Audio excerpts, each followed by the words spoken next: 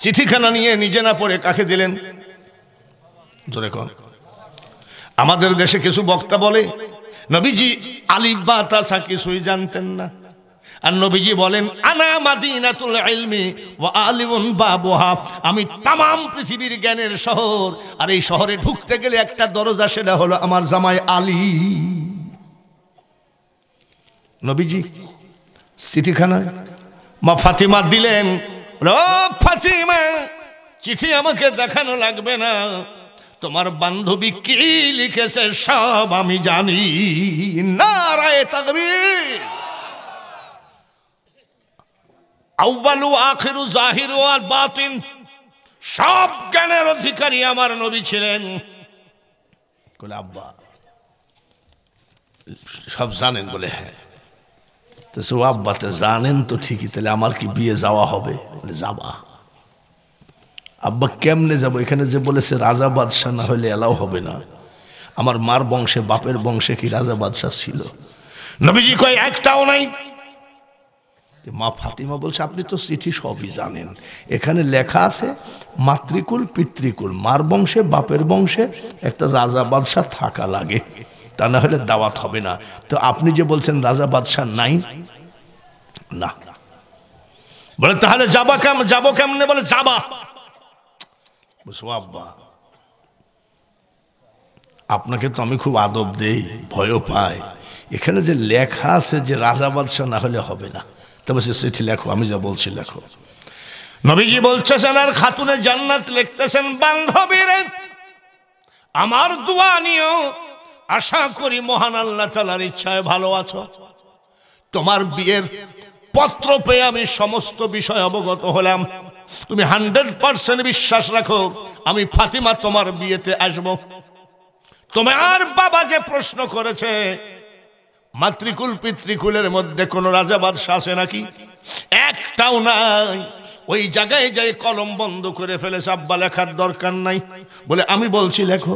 বলে আব্বা এটা তো একটা মান সম্মানের ব্যাপার, রাজা বাদশাহ নাই বলার কি দরকার, দাওয়াতে যে যেতেই হবে, এই জন্য আমি বলছি না। আমি বলছি আব্বা গো, ও যে 3 দিন ধরে কাঁদতেছে, আমি না গেলে শান্তি পাবে না। আমি যেটা বলছি সেটা লেখো না, রাজা বাদশাহ নাই দেখো। তবে রে বান্ধবী, মারহাবা বলেন, আরো জোরে সুবহানাল্লাহ বলেন, নারায়ে তাকবীর। নবী বলে দেখো, আরে বান্ধবী, মার বংশে বাবার বংশে কোন রাজা বাদশাহ নাই রে, তবে আমার বাবার সঙ্গে রাজা বানানেওয়ালা, বাদশাহ বানানেওয়ালা, চেয়ারম্যান বানানেওয়ালা, বক্তা বানানেওয়ালা তিনি কে? জোরে বলেন।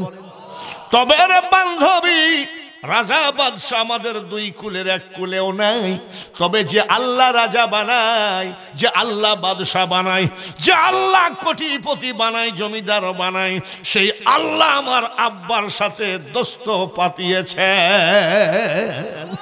সুবহানাল্লাহ বলেন। ঠাস করে চোখের পানি চিঠির উপরে পড়ে।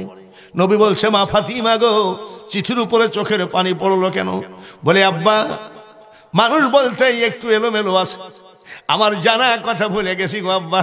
আব্বা তুমি বিশ্বাস করো গো, কিসের রাজা আর কিসের বাদশাহ তোমার কাছে আসলে তুমি বাদশাহ হয়ে রহমাতাল লিল আলামিন, দুনিয়া তোমার নামেরই ডঙ্কা, মদিনাওয়ালা তোমারই নাম, ইয়া মুহাম্মদ জগত উজালা, কমলিওয়ালা তোমারই নাম। জোরে বলেন মারহাবা। তুমি যে আসলে বাদশার বাদশাহ, এটা আমি ভুলে গেছিলাম। লিখতেছে তবে রে বান্ধবী, তোমার বাবাকে বলে দিও আমার মাতৃকুল পিতৃকুলের মধ্যে রাজা বাদশাহ নাই, তবে মনে রাখো যে আল্লাহ রাজা বানায়, যে আল্লাহ বাদশাহ বানায়, এই আল্লাহ আমার আব্বাকে কি ডেকেছেন? জোরে কর দোস্ত, আমার মুহাম্মদ রে আমার নামের সাথে জড়িত, আর যাহার সৃষ্টি না হইলে কিছুই পয়দা না হতো। বক্তাকে কোনো সাবজেক্ট দেওয়া ঠিক না, আমি যে ব্রেনের মধ্যে যে ওয়াজগুলো নিয়ে ঢুকেছিলাম, যখনই বলছে মহিলাদের ওয়াজ করাই লাগবে, তখন আমার সব ব্রেনের মেমোরিটা অন্যদিকে চলে গেছে। তারপরে তো ওয়াজ চলতেছে নাকি। চিঠিটা দিয়েছে, আমি আসতেছি তোমার বিয়ে। খ্রিস্টান বান্ধবী বলতেছে, আব্বা তুমি তো খালি জমিদার রাজা বাদশাহ খুঁজো, এই দেখো আমার বান্ধবীকে স্বয়ং রাজা বানানেওয়ালা দোস্ত ডেকেছে। তো বলছে এসব কল্পনা আমি পছন্দ করি না, এসব ধোঁয়া।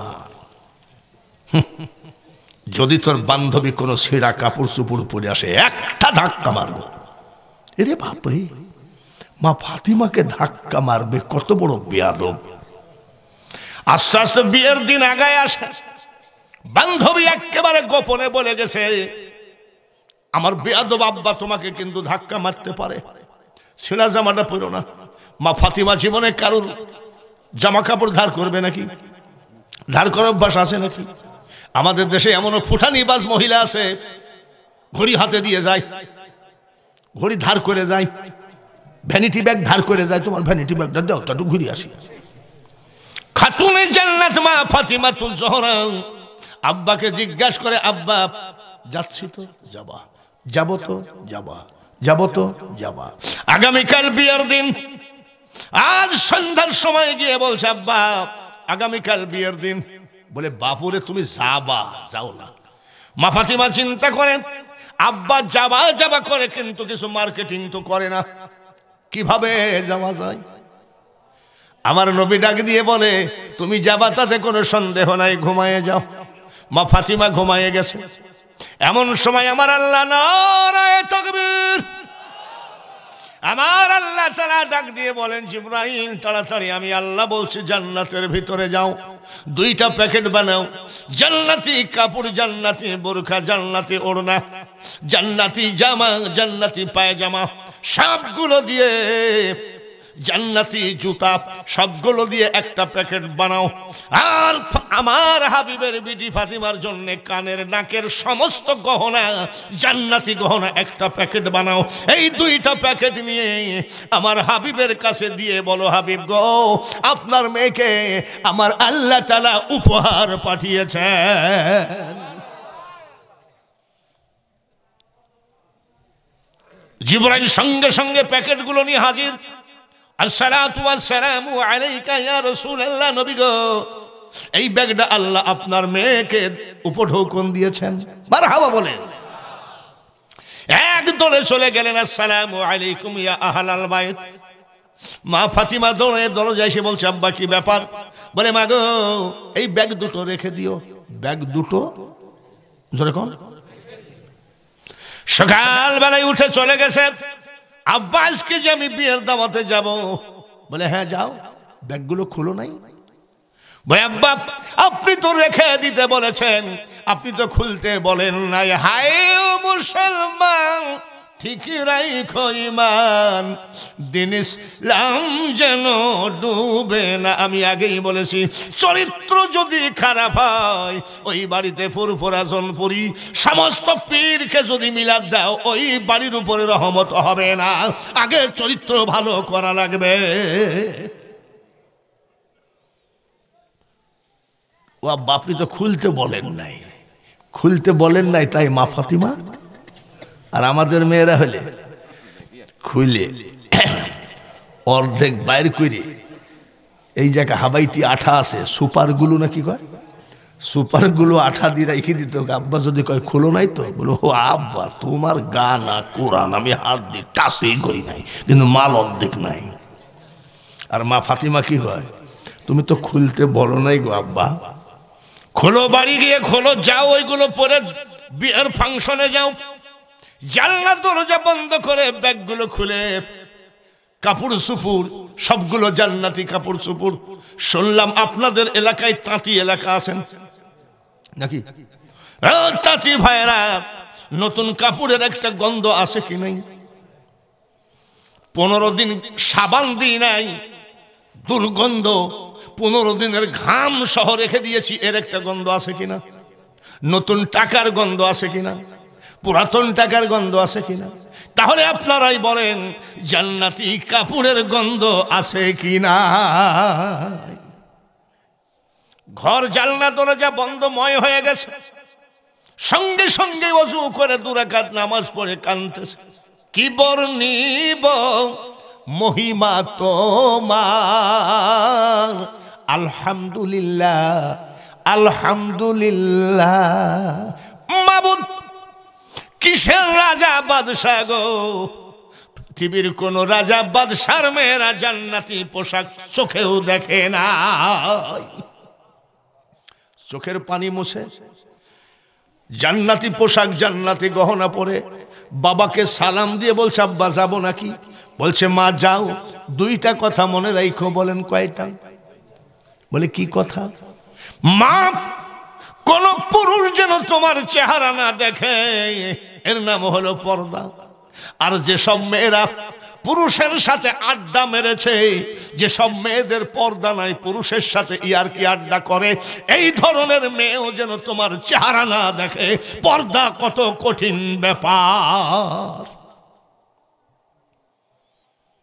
গেলেন রাজার জমিদারের মেয়ে, সব দামি দামি কার্পেট বিছায়ে সব ধন ভান্ডারের ভরপুর, সেই সব রাজা বাদশার মেয়েরা এসে বসে আছে।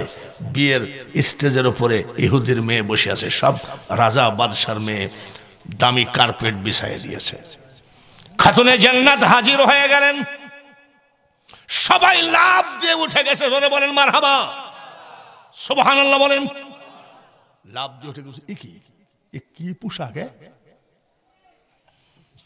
সবাই কার্পেটের উপরে বসে গেল। সঙ্গে সঙ্গে বাড়ির ভিতর থেকে চেয়ার নিয়ে মা ফাতিমাকে দেওয়া হলো।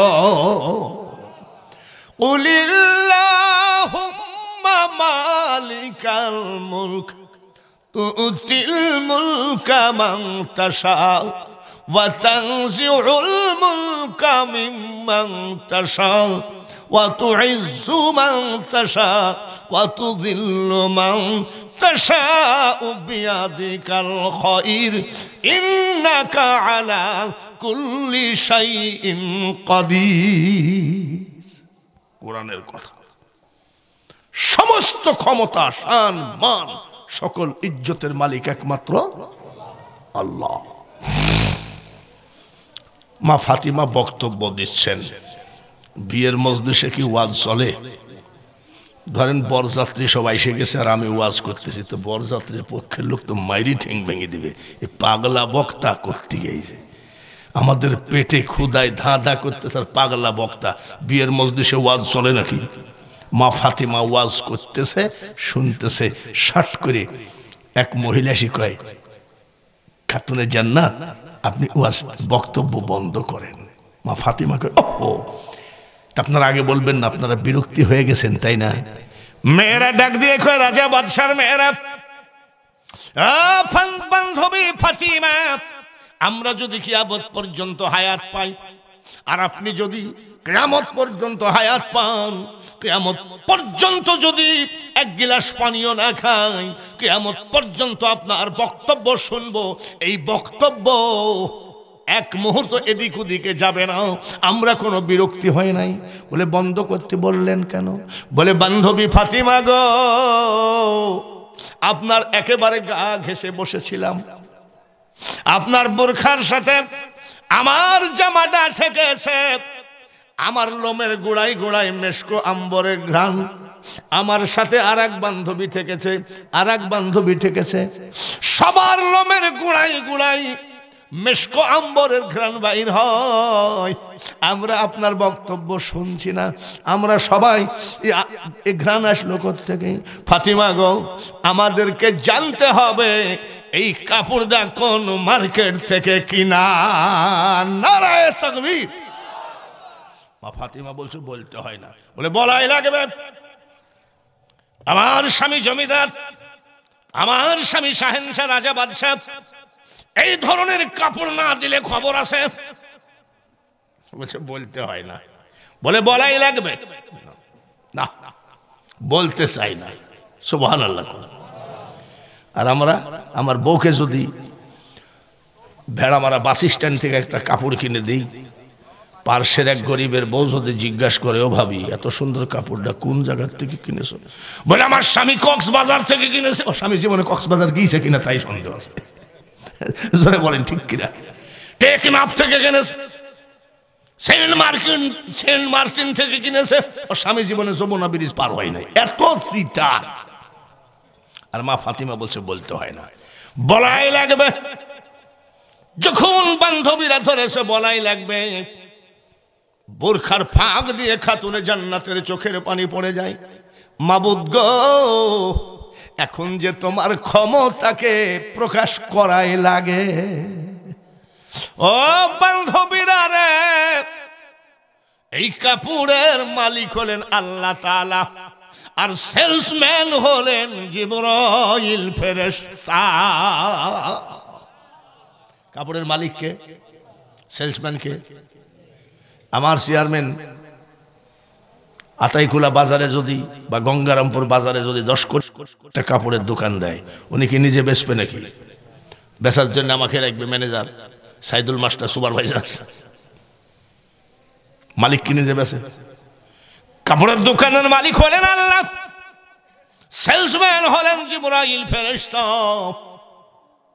বলে তাই নাকি? কোন পথে সেই রাস্তাটা, সেই দোকানটা কোনটা, ঠিকানা দাও। বলে ঠিকানা তোমরা দিবা নাকি? বলে হ্যাঁ বলেন। বান্ধবীরা, ঠিকানা যদি নিতে হয়, ইহদিনাস সিরাতাল মুস্তাকিম, এই রাস্তার নাম হলো সরল সোজা একটা রাস্তা। বলে সেই রাস্তায় কেমনে যাইতে হয়? সেই রাস্তায় যদি যাইতে হয় 3 বার করে ধোয়া লাগে। মারহাবা কোন কয়বার? 3 বার করে ধোয়া লাগে। আমার আব্বার একটা কলেমা আছে, মুখস্থ করা লাগে। বলে কি সেটা কি? আশহাদু আল্লা ইলাহা ইল্লাল্লাহু ওয়াহদাহু লা শারীকা লাহু ওয়া আশহাদু আন্না মুহাম্মাদান আবদুহু ওয়া রাসূলুহু।